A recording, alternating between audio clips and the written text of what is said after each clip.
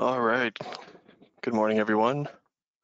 Welcome to today's webinar, Innovation Through Design, the Next Generation of Traffic Management Plans, presented by IntelliTraffic, a division of ATS Traffic.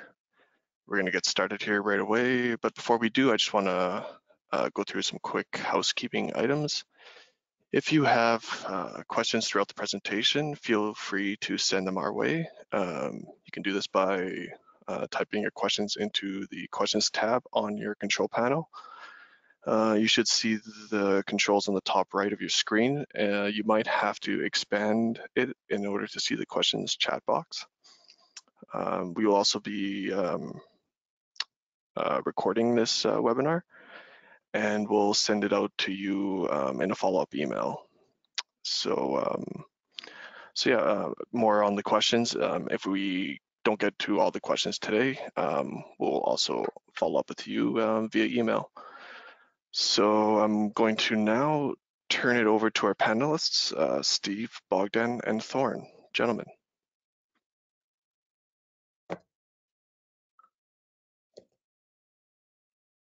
Okay, thanks. Thanks, Peter, for the introduction there. My name is Steve Ennis, and I am the Executive Vice President of IntelliTraffic, which is the engineering consulting piece of ATS Traffic. Alongside me here today, we have Bogdan Sharap. Morning. He is our traffic design lead, manages all things design related, and put together this beautiful webinar. So he'll manage a lot of the technical discussion today. Also here today we have Thorn Forrest, PEng. Hello, everyone. Thorn is our transportation engineer. He'll speak to some specific projects and provide some insights wherever he can. So today's agenda, we will first go over a little bit about ATS Traffic very briefly and IntelliTraffic and how it fits together. We'll then jump into talk about the differences between CAD produced drawings versus other design methods. We'll talk about work zone design for vulnerable road users. This is big right now. Jump to introduction of innovative products through drawings, then some advanced techniques and tools. We'll look at a couple of case studies, one in Lake Louise, one in Airdrie. Talk about the importance of audits, and then we'll get to a Q&A. So a little bit about the ATS's history. We started as a barricade rental company from a garage, not really unlike companies like Apple or Google, although we have not experienced quite the same growth curve. We evolved into sign manufacturing and product distribution. Have a healthy sign manufacturing business right now and product distribution. We also got into the business of work area protection, so work zone services and design. And now IntelliTraffic is the newest division of ATS, and it represents all things design, data, and we have some interesting research happening as well with the University of Alberta. So ATS strives to be a one-stop shop for all things traffic safety. Really, we look at our customer traffic safety issues, and we try to create some custom solutions and follow these straight through to the in-field installation or management of these projects. We're headquartered in Edmonton, Alberta. We have branches across Western Canada in Langley, Calgary, Saskatoon, Regina, and Winnipeg. We're also actively pursuing work in Ontario and just sort of planning our move into Eastern Canada. ATS is the largest 3M sign fabricator in Western Canada and currently have a staff around 250 people right now. We have many partners that contribute to the success of ATS. Most of these partners, we distribute and sell their products either directly to customers or as a pull-through for some of our projects. These projects range from orange traffic cones to more complex traffic camera systems that leverage predictive analytics and AI type technology to to try and eliminate motor vehicle collisions and pedestrian fatalities and serious injuries. Just a quick mention here, you know, some of the products that you'd see in some of the work zones as that relates to what we're talking about today. We have PSS. This is the rumble strip that you put in advance of a work zone to shake up the driver or tell them there's a work zone coming up. It's portable speed bump. We have MDI. These are all your Windmasters that you'd see as advanced signage coming into the work zone. We have traffic devices. These would be all your orange traffic drums, channelizers. You even got Laura Metal here. This would be some of the steel barrier that you see in work zones now, and we'll speak to some of these. Okay, so on IntelliTraffic has, as it stands today, has 4 different departments within the division. We are going to be focusing right here today on the design and specifically traffic accommodation strategies and plans. So the first section that we'll get into here is we're going to talk about CAD produced drawings versus other design methods such as Rapid Plan. So we're going to jump into this here, and we're going to let Bogdan sort of go through some of these slides here now. So the first one you're seeing is a hand-drawn sketch of a work area in Edmonton. And the things that are missing from this one are parking restrictions, the back alley accesses, any relevant existing signs, length of tapers and buffers, the road geometry, which is islands and all kinds of dividers, the lane markings, the direction of traffic, all the equipment requirement, because it's not a to-scale drawing that doesn't show us exactly how many cones we need or barricades. And we found this location and we reproduced it with our AutoCAD software, which would be the next slide. Yeah, so reproduce this. You know, this is what it would look like in CAD, right? Not on graph paper. It will give you a location of University of Alberta, so setting it up, it would be easier to find. Plus, it will show the work area in exacting meters. Plus, you'll have a legend that tells all the equipment needed. And yeah, the bus stops that need to be moved, the cross-section, the crosswalk that needs to be closed or relocated. Okay, and the next one would be Rapid Plan Produce Setup, which is a software by Invariant. Pretty much the same things that are missing in a hand sketch would be missing from this one, which would be back alley accesses, not being to scale, the direction of traffic is not shown. Also, the orientation of the traffic signs is not shown. And we'll jump to the next slide, which will show an AutoCAD produce drawing for the exact same location. And as you can see, extends way beyond what Rapid Plan was produced, because with the speed was not taken into consideration, being a 60, and we had to drop it to 50 because we were sending the traffic in a 2-way split situation. Also, the keep right existing speed signage need to be covered, and the bus stops moved. This is part 1 of the drawing. You can see in the left top corner, you can see the key plan. It will show you exactly where we are located right now. Next slide would be the continuation of this one. In the key plan, you'll see where exactly this goes. Also, a cross section through the work area showing where the traffic is located both ways and the closure, and not affecting the sidewalks. Okay. This one, this is a method used quite a lot when submitting for approval from a governing authority, which is submitting typical drawing from the manual either AT, BC, or Calgary, Edmonton.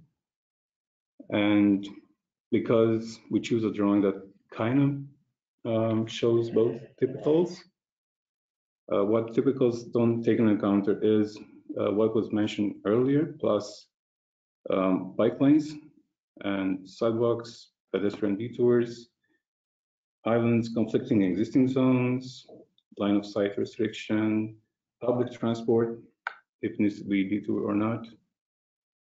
And we're going to show a drawing. Part one of it is restricting the southbound to eastbound because the work area is on the north side of the intersection. And we have to restrict that movement because a bus wouldn't be able to take that turn. Also, we'll have to restrict the pedestrian crossing east to west, plus the bike lane closure, which we mitigate by putting a share the road sign. And since we can allow that movement, we established that by doing a turning radius analysis, which is on the next slide, which will allow westbound to northbound, plus eastbound to southbound, but not the other movements simultaneously. And since we had to restrict that bus turning movement, we also provided a detour for public transit. Okay. So I just want to add something there that you know, while the goal of all of this is to create safer work zones for the motoring public, for the workers, for vulnerable road users, you know, the benefit of getting it right the first time is there's less revisions back and forth with the approving authority, right, whichever level of government that might be. So when you take proper care of the design out of the gate, what ends up happening is you start to develop a little bit of trust with the approving authority, and it gets the contractor on the road quicker a lot of the time when you do this right. Okay, we're going to jump into a different section here. This is a real trending topic right now, is vulnerable road users. So really, you know, as cities evolve, people begin utilizing multimodal transportation. It's never been more important to consider all users of the roadway. So whether you're on a bike, in a new pair of Nikes, or flying down the street on a longboard, we absolutely need to consider all of those people who might need to navigate the work zone.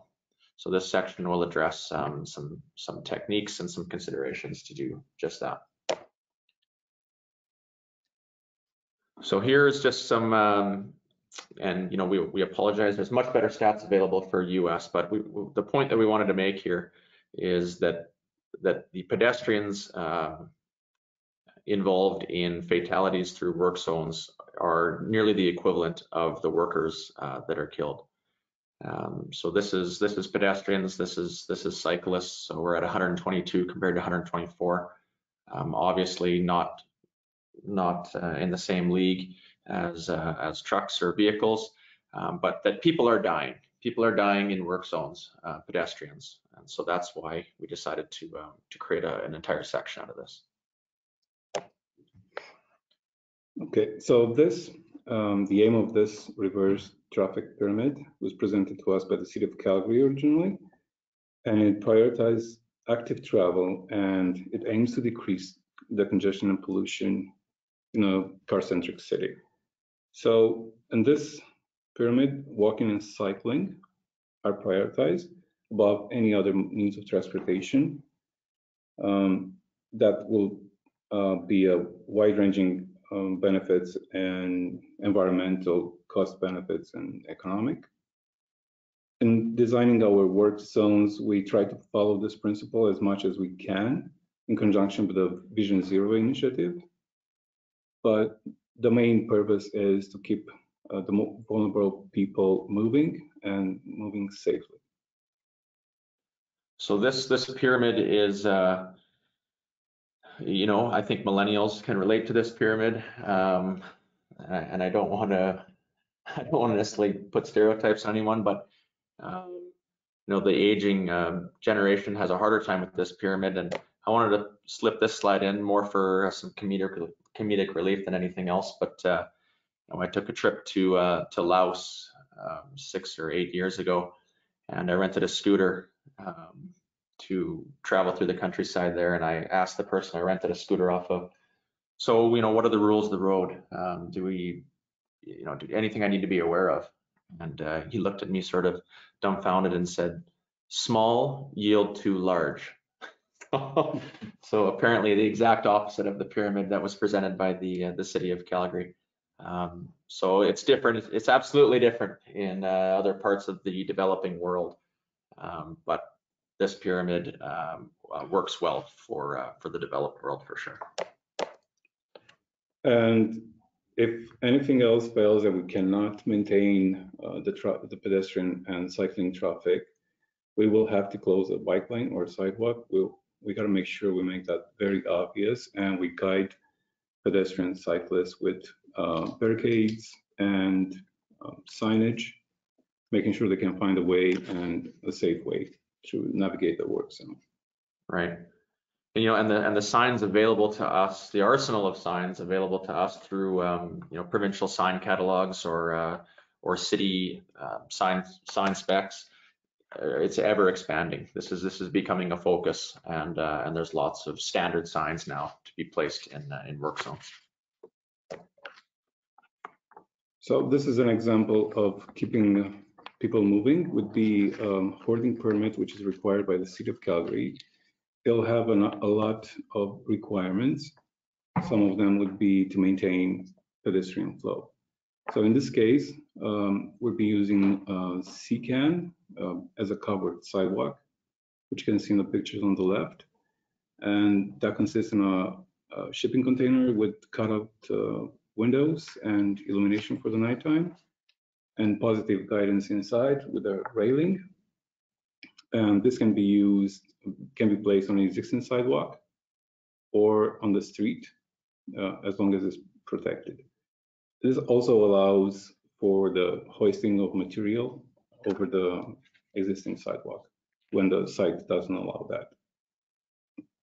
The offices of the construction company can be also placed on top of the hoarding permit.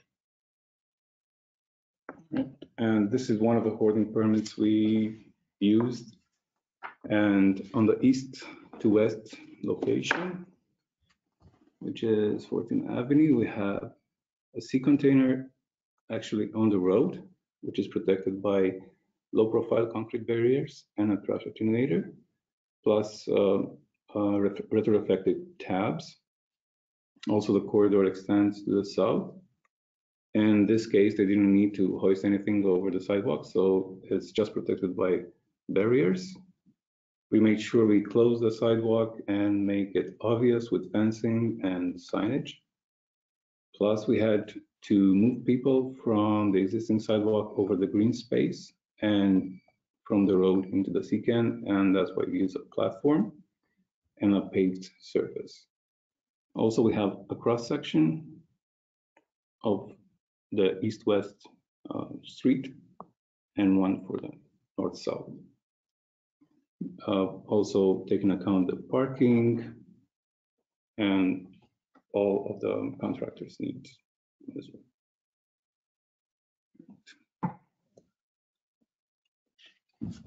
All right, into our next section of the presentation here. Innovation starts with the design. There's many new products, traffic technologies, traffic movement systems, such as the zipper merge, which we'll speak to. So we do scour the globe for new products and devices that are intended to save lives on the roadway and specifically work zones.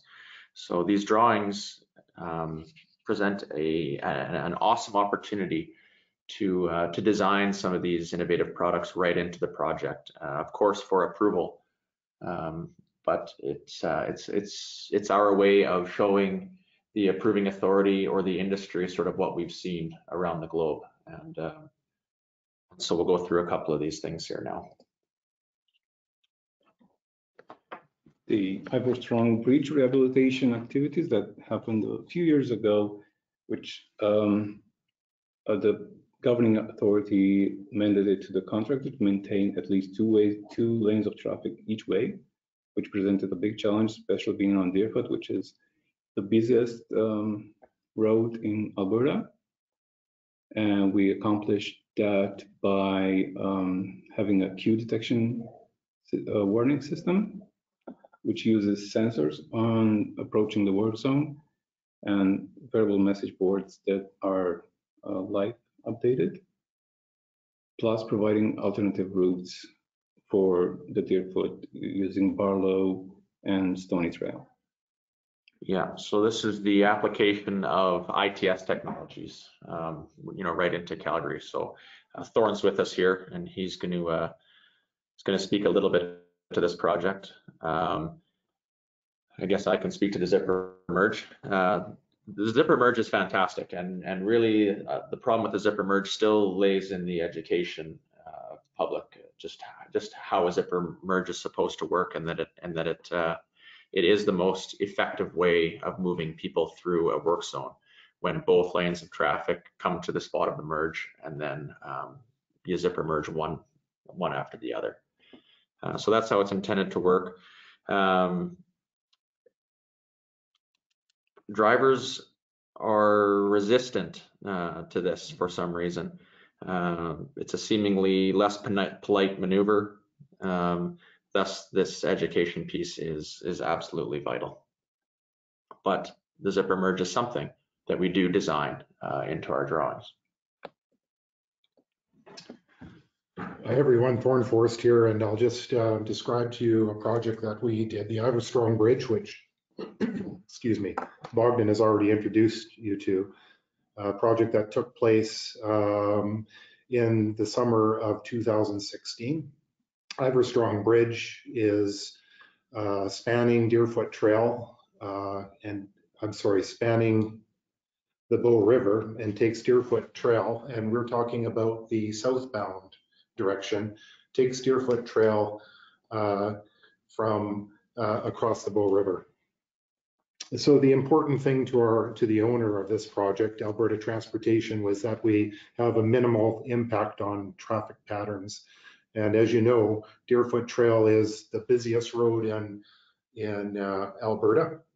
And in the year of this project, it was carrying approximately 126,000 vehicles a day. So it was in Alberta Transportation's interest to try and find some kind of solution to help minimize some of the impacts that we were going to have because of this project.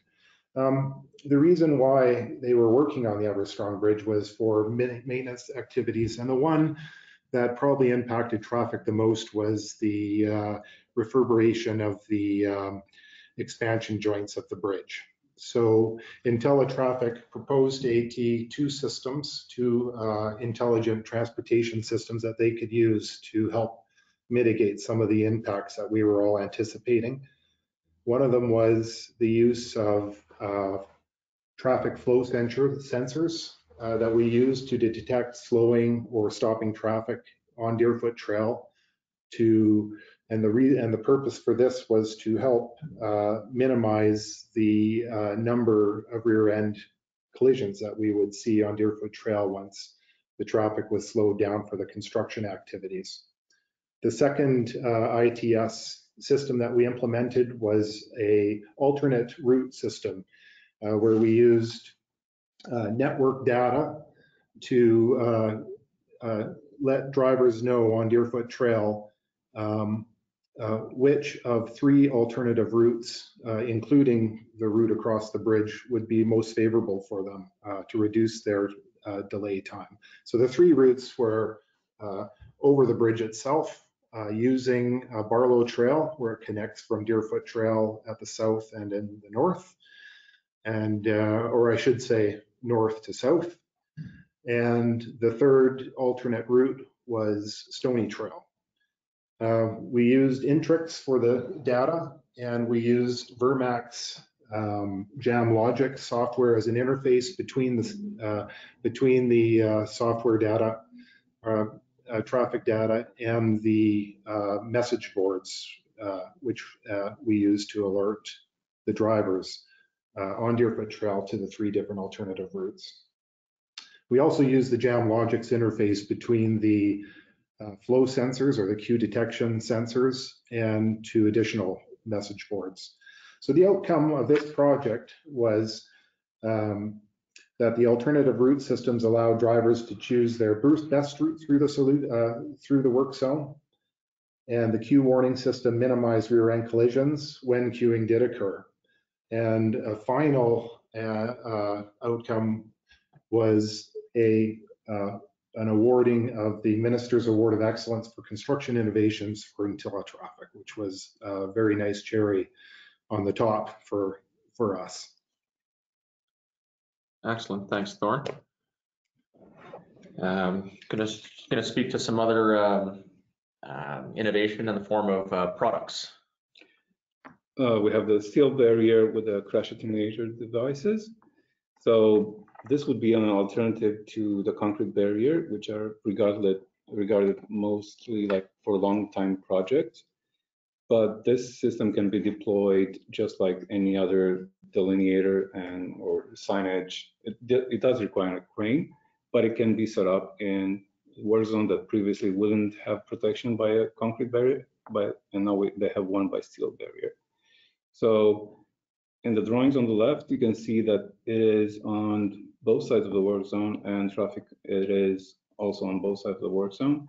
And they have a crush, TL3 crush and attenuator at the end of each steel barrier, which are connected to the existing concrete barrier. Mm-hmm. Yeah, the innovation in this product is twofold. It's the simplicity of the deployment, but also it's a smaller footprint, so it allows the workers more space to work while they're on the other side of the barrier there. Also, by designing this in AutoCAD and being to scale, it will give you an exact number of sections that you will need for the steel barriers. Right. The truck-mounted crash attenuator is something we use on roads that are gazetted speed 80 kilometers or higher, and we use it when we take a lane. We did have incidents happening last year at one of our trucks, and it did the job, and everybody was safe. And you can see on the video on the right how it actually performs. And we include it in drawings. In this case, we have the contractor work truck being piloted by one of our trucks and safeguarding the back with a truck-mounted attenuator. The AFADS, Automatic Flagger Assistant Devices. This is a project we did in BC, and still requires the presence of a flagger, but it will be located outside of the danger zone, which is traffic, and is radio controlled. And being it saves life, but not exposing the traffic control person to traffic. In this case, was not used all the way to the project because it was a rock slide detonation. So they cleared the road with explosives, and radio would interfere with that. But for the most of it, the system works. Yeah, this is a beautiful life-saving device. It's the job of a flagger is more dangerous than it's ever been, as more and more people seem to be driving distracted. So it's devices just like this, you know, maybe paired with a set of rumble strips in advance of the work zone that are incredibly effective in saving lives. We also designed traffic lights into controlling traffic, and this case being around a 90-degree band, flaggers wouldn't work because they have to be in line of sight. These are either radio controlled or hardwired traffic lights. In this specific scenario, what we encountered on this side of the road, on the right side of the driver approaching, we couldn't set it up because of barriers and an incline in the road. So we had to set it up on the left side and turn this at to swivel around, so it will be over the live traffic. They're a good alternative to flaggers, especially at nighttime when you also need overhead illumination, and it's more dangerous to have people exposed. So we do design those in the drawings. Okay, next section we're going to get to here is some advanced techniques and tools in preparing these drawings. All right, so at occasions we are requested to design structural drawings. In this case would be a side-mounted sign for the Southwest Ring Road. And we design it from the structure that's in the ground all the way to the actual sign. Another example is the city of Saskatoon. By them having a specific type of barrier, we had to design a saddle bracket that will fit their standard barrier. The cross sections, the importance of width. This is a project we did in city of Lethbridge over the Oldman River. They had to repair the center of the bridge. That's why we moved the traffic to the outside lanes. And by showing a cross section, we actually show the contractor they have enough space for the work zone for the outriggers, the hydrovacs, and all kinds of activities that they're doing there. Also providing to the governing authority that traffic, the minimum lanes are kept and the minimum width per lane is kept. And public transport or emergency vehicles can still go to the work zone safely. And we also use turning analysis software.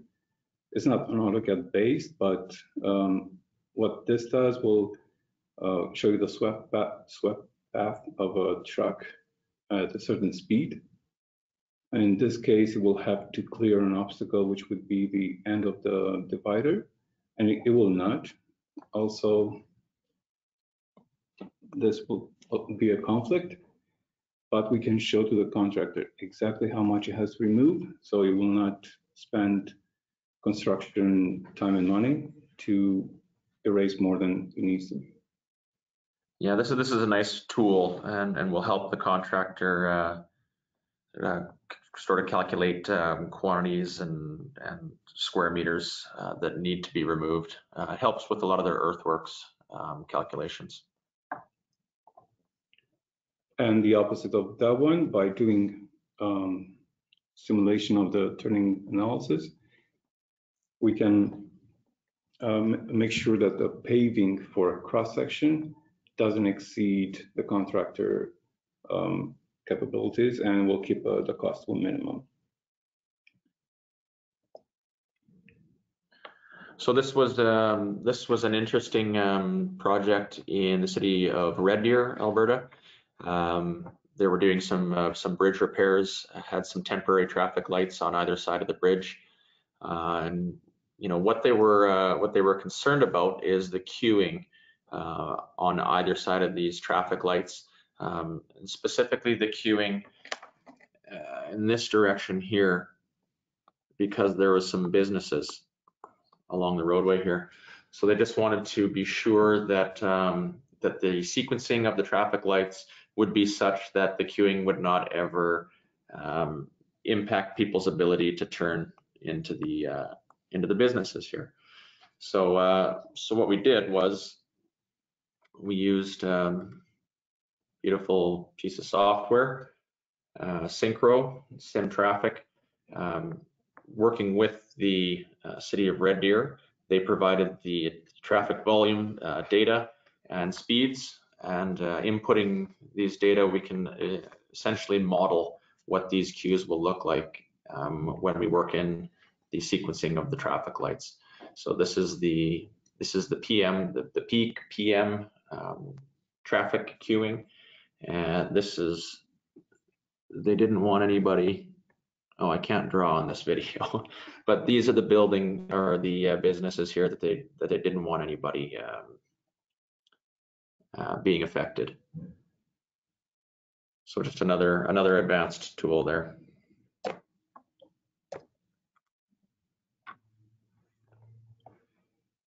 Okay, so this is an example on how we can help a contractor by working with them through the project. In this case is taking an intersection that's traffic lights controlled, and that will be stage one, and building a detour around so they can build a bridge that will turn into an overpass and will make the east-west free flow. So in stage two, the detour gets built a little bit more, and it will be available for traffic to move on to. Then it will be remove the existing intersection, the more added to the detour, and so on until we get to the final phase, which is overpass fully functioning. This is just 6 stages, but we can expand to even more than that. We also design for any province, or in this case we have the Alberta, British Columbia, Manitoba, but also, for example, in Alberta, we have manuals for the city of Red Deer, Alberta, in Calgary, Edmonton, Parks Canada, they have their own specific rules that need to be applied. And we do have the knowledge to design in each of these provinces and jurisdictions. This is a case study.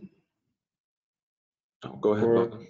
Go ahead. Lake Louise, which is managing concurrent traffic challenges. And it consists in 3 overlapping activities. The first one would be the seasonal congestion, which is during the summertime, a little bit on the spring and fall, managing all the tourist traffic that goes to Lake Louise and Lake Moraine. And this example is just one page of the project, is managing the upper and lower parking lot in front of the Lake Louise Chateau by traffic personnel, signage, parking restrictions, and message boards. This is multiple traffic control station with traffic control personnel, and this goes throughout the tourist season. And on top of that one, we have a case of an emergency vehicle going through all the traffic control station, in this case, the RCMP and the fire department. And we did have a timing matrix that allows our traffic control personnel to clear the road for the emergency vehicles. They know when to expect that. We have a clear radio communication protocol. And the third activity is incidental construction that was scheduled during the previous activities, is installing traffic lights in the intersection. The only way to do it is to cut across the intersection, all sides of it, and we have to split traffic in a two-way alternating two-way traffic split. And being Parks Canada, it has the particularity of a bilingual signage, and the message boards have to come to that, also static signs, and managing all 3 projects at a time, being aware of those happening, and we can design for that. Another case study is the city of Airdrie, which we call Maintain Uninterruption, and it refers to the deep utilities work on the main street in Airdrie, which is the main collector, the main road in Airdrie, and it's a full closure. That means some communities are being cut off, and access for emergency vehicles and residents is cut off. And we accommodate that by building new pieces of road that will connect the missing links. Plus, we make sure we direct people with variable message boards and custom static signs to keep the businesses and residents flowing at all times. And at a bigger scale, we try to discourage any vehicles going through the closure or the detour. So we have created a bigger detour around the affected work zone and smaller detour for residents affected by the closure. Okay, our last section here before we get to questions are audits. So it's it's one thing to produce the perfect drawing, which will mean the setup of the perfect work zone, of the safest work zone. But very often that work zone looks great for a day or two, and then as time goes on, barricades fall, signs fall. Things start to get all out of whack. So this is, just really quickly about the importance of audits. So, we do offer a service whereby a traffic technician would go out to the site and audit the work zone.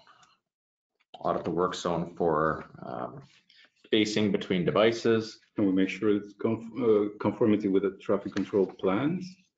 And we can also be on site during the setup or the takedown to make sure that's being done in the right order. Also being checking the tow behind equipment like airports, message boards, and any for tripping hazards or pedestrian traffic being affected or not regulated the right way. And nighttime requirements, which would be lights on barricades and reflectivity on signs and barricades. Okay. So that concludes the presentation portion of the webinar. So I'd like to turn it back over to Peter, and he will facilitate the question session. All right, great job, guys. Very informative presentation. So yeah, we'll get to questions now, and if you have one, please type it into the question box. We had one from Curtis earlier on, and it was during the turning radius section, and he was just wondering about roundabout design and if turning radius is that feature can be used for those roundabouts.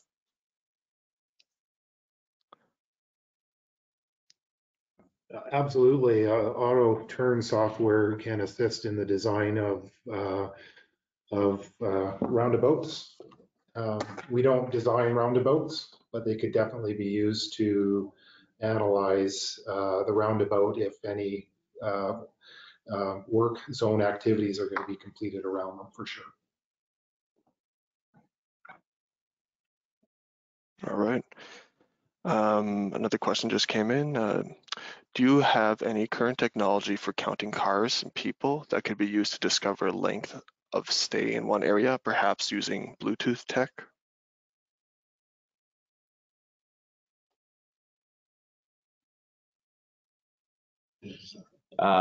Yes, absolutely. That's a big part of our distribution business.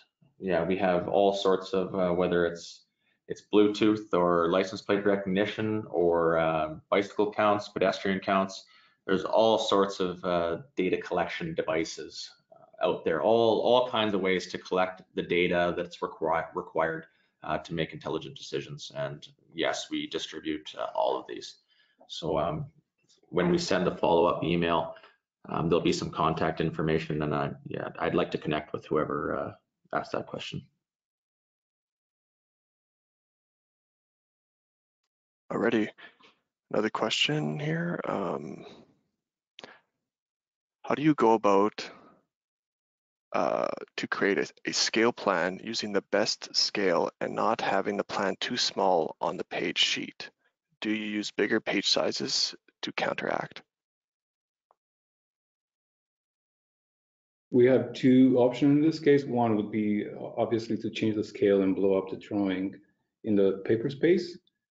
Also, our signs and all the equipment are set up as blocks in AutoCAD, which means they can all be enlarged, keeping the drawing at the same scale.